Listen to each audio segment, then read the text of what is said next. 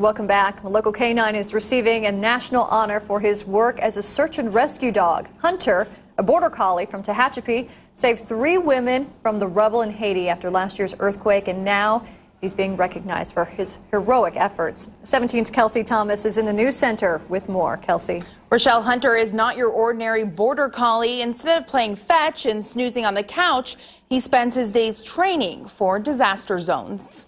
Hunter, climb. His stamina is everlasting. You got somebody. His sense of smell is impeccable. That's a good boy. You found her. And his determination gets the job done. When we as rescuers cannot hear you, we cannot see you, we have no way of knowing you're trapped under 20 feet of debris and heavy steel. The dog's nose allows us to pinpoint approximately where you are, start digging, and when we get to the area where you're located, then the rescue begins. Hunter was once a rescue dog. When he was a year old, his paraplegic owner decided he was too rambunctious and gave him to the National Disaster Search Dog Foundation, a nonprofit that donates rescued dogs to firefighters. For the past 6 years, Hunter has been with Captain Billy Monahan of the LA County Fire Department. The two travel to disaster zones, and Hunter helps find people who are alive and trapped. Hunter alerted on 3 live human beings buried under a 4-story apartment complex.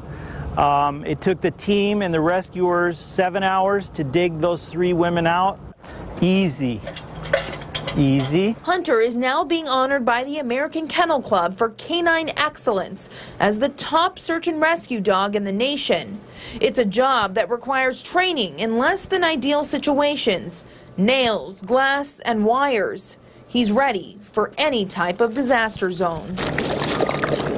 It never stops. You have to keep his drive going, and he can't just go become a couch potato. This dog deserves every ounce of recognition that I can give him and that anybody can give him, because he is a true hero. To Hunter, it's a game of hide and seek. For his victims, it's a game of life or death.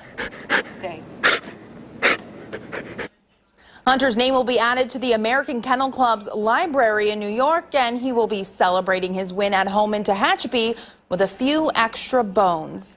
Live in the news center, Kelsey Thomas, 17 News.